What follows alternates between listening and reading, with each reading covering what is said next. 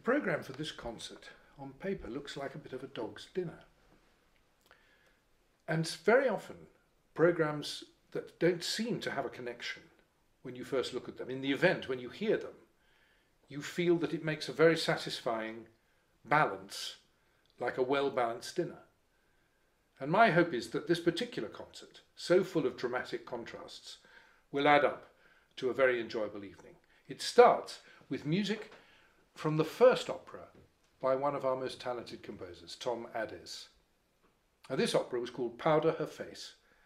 It was satirical, it was highly dramatic, highly erotic, and the music from it is extremely enjoyable and effervescent.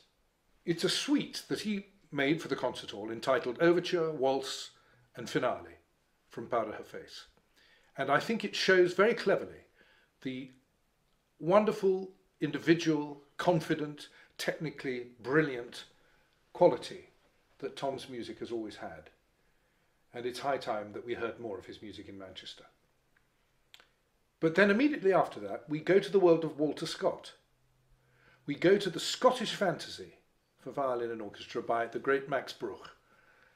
And this is an example of a work that I've longed to do in Manchester, because we know so well his first violin concerto. It's performed somewhere every week, I'm sure, and it's a great work. But he also wrote other violin concertos that we should hear as well.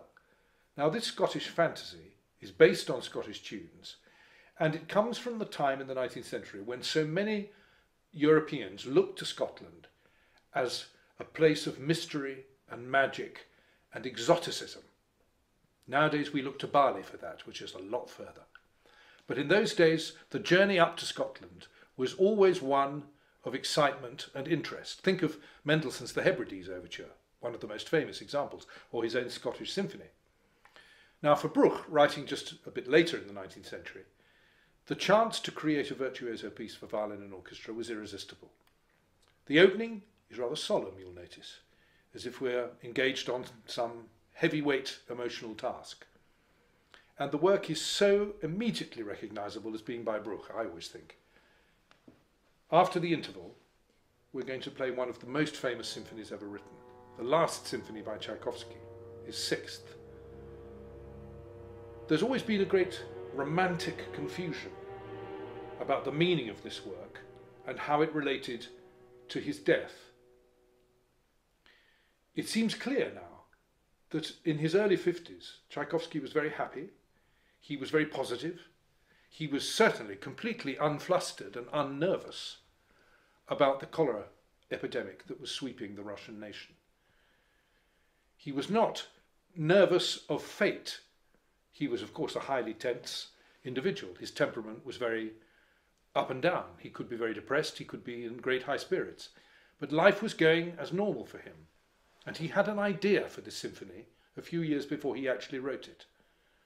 And he thought it might even be called the Programme Symphony, because he had an idea that he wanted to write a very subjective programme for a great symphonic masterpiece, he hoped it would be, but he would never let on what that programme was.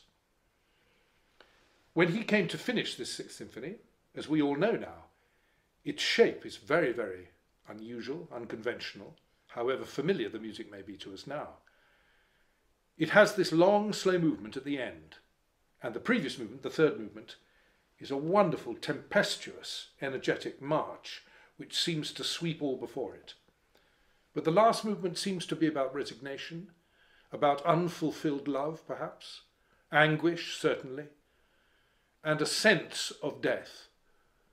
I'm not sure that I've ever believed it's about dying in that sense, but I think it's about something that died within him. It's dedicated to a very significant member of his family, his nephew, with whom he lived. They were very close. He was, of course, much younger than Tchaikovsky, but they were very close friends, and they shared so much all through the second part of Tchaikovsky's life. So what did he mean by calling it the Pathetique? What does that word mean? It wasn't his original idea, of course, to call it that at all. He thought it would be called the Programme Symphony, or a Programme Symphony, because of the underlying story that he would never reveal. It was like his Enigma variations. Then his brother said, it's not very convincing. There's no point in calling it a program symphony if you then don't reveal the program. Why don't you, because of its mood, call it tragic? But it does have its sadness, it does have its unfulfilled longing, but it also has a love of life in it. It has a great zest, a very positive energy in it. And perhaps it should have been called the Life Symphony, which was one of the titles that Tchaikovsky himself played with as he began to conceive of it. But when his brother Modeste suggested the word pathetic, as we would call it, he of course meant it in its richest poetic, philosophical meaning, as the French still would use it. Pathetique means emotional, emotionally charged, passionate, passional, very full of deep emotion rather than lighter emotion.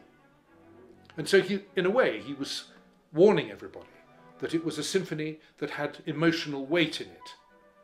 He'd never thought of calling his other symphonies particular titles. The second one is known as the Little Russian because it has Ukrainian folk tunes in it, but that's more like a commercial label. But the emotional content of this work, in the end, brought forth this particular title.